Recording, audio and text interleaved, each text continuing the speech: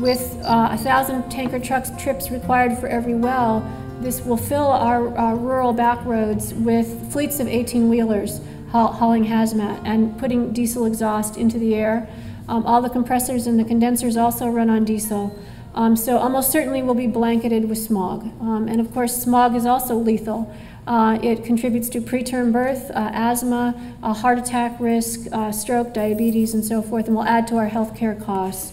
So that was the focus of my testimony to the Albany last week, and also the focus of my remarks in the congressional briefing on fracking last month, because those are actually certainties. That's absent accidents and catastrophes. I don't have any good data to share from you. I'm planning to get some on our air quality already based on what's happening in Pennsylvania now. We know from what's happened in Texas and Arkansas that the air pollution created in the gas patch travels 200 miles from where the drill heads are. So already our air is almost certainly being impacted by what's going on in Pennsylvania because we're downwind of Pennsylvania. Air travels along the ridge of the Appalachian Mountains, so we're on the tailpipe end of everything bad coming all the way from the Ohio Valley that ends up here, including stuff from western Pennsylvania where fracking is going full speed. So the fact that we already had a very serious ozone alert this week on May 31st, I don't know if you noticed how smoggy everything was on that day, but that's a very early, usually we don't get ozone alerts like that until much later into the season. And so it would be interesting to know already if we're getting, our air quality is already being degraded just from the activity that's already happening. Of course, many more wells are planned for Pennsylvania, and what happens if we add 77,000 wells here to our air.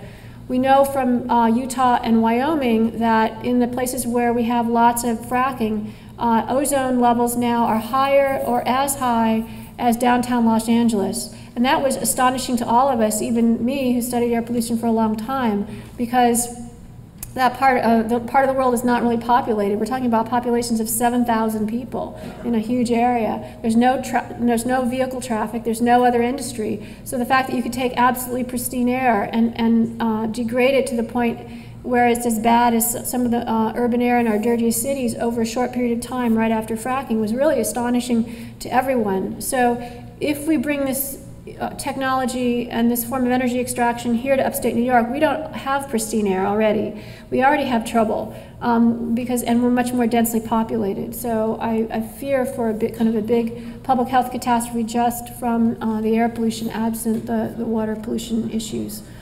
So stay tuned about the air pollution because a lot of us are trying to kind of get some good data on that. Yes, I apologize because we arrived late and maybe this has been discussed. Go ahead. But I'm wondering if you discussed at all alternatives to hydrofracking earlier. I did not, and I'm glad you asked me that. Because there is an alternative which requires no use of water at all. So there is no need for finding a source or trucking huge amounts of water or dealing with the aftermath of hauling away contaminated water. My question is, has that been discussed? Because it's certainly an alternative. Are you talking about propane-based? Yes. Yeah. No, I didn't talk about that. We certainly can. So in Canada, there's an experiment to frack using propane rather than water. So I want to make clear that all of the companies that hold the leases in upstate New York, they practice hydrofracking, not propane fracking. So none of us can legally say, well, we don't want that kind, we want this other kind of technology. So my understanding is that from talking to Tony Ingraffia and some of the other geologists that propane fracking contains its own risks. First of all, it's highly flammable and prone to detonation. So there have been a couple of accidents in Canada already with propane, which were unfortunate. And also the kind of using a hydrocarbon to get other hydrocarbons out of the ground, of course, makes it far less efficient. So we can certainly continue to look at propane as what you're going to put under tremendous pressure to blast methane out of the ground, but it carries with it more explosive risks, even though it would, you're right, it doesn't involve large volumes of water. It doesn't use any water at all. That's not true. So well, let's say it doesn't use any water. Let me say that the question was also raised at the Cornell Forum on Fracking, in which I was part of a debate with Chesapeake Energy and members of the gas industry, and they were asked questions from the audience, good questions just like you're asking now, to the gas industry, who said that they will not be doing that kind of fracking here. So I mean, I would encourage you to ask more questions of them. If you're asking me, what I would say is that the alternative to fracking is to pursue instead investments in wind and solar, because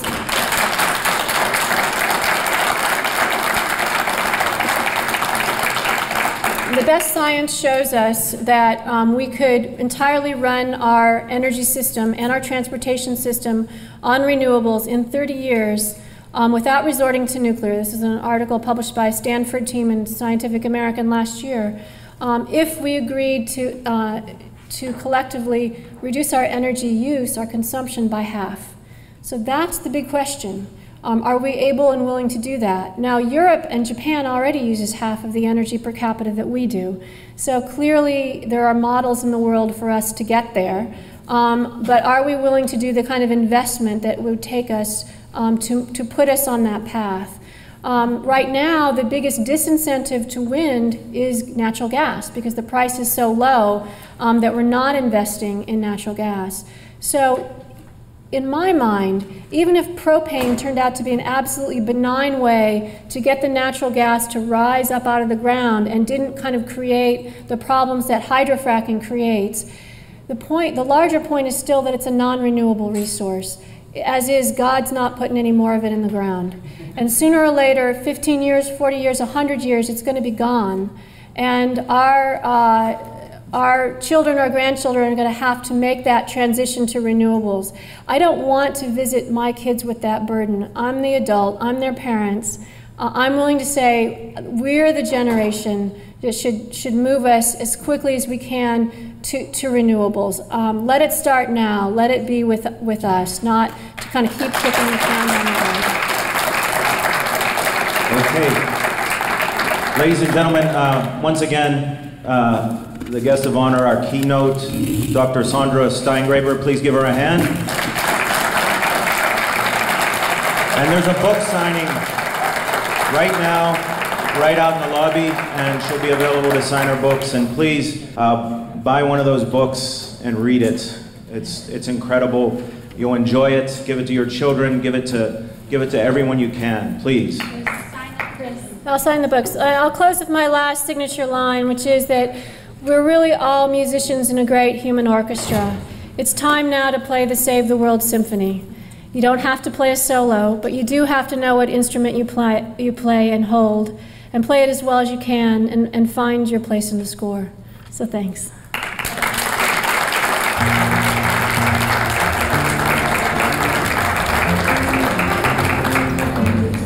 Okay, directly after the book signing out in the lobby, we're going to get started with the health effects of hydrofracking. So thank you very much, and please stay.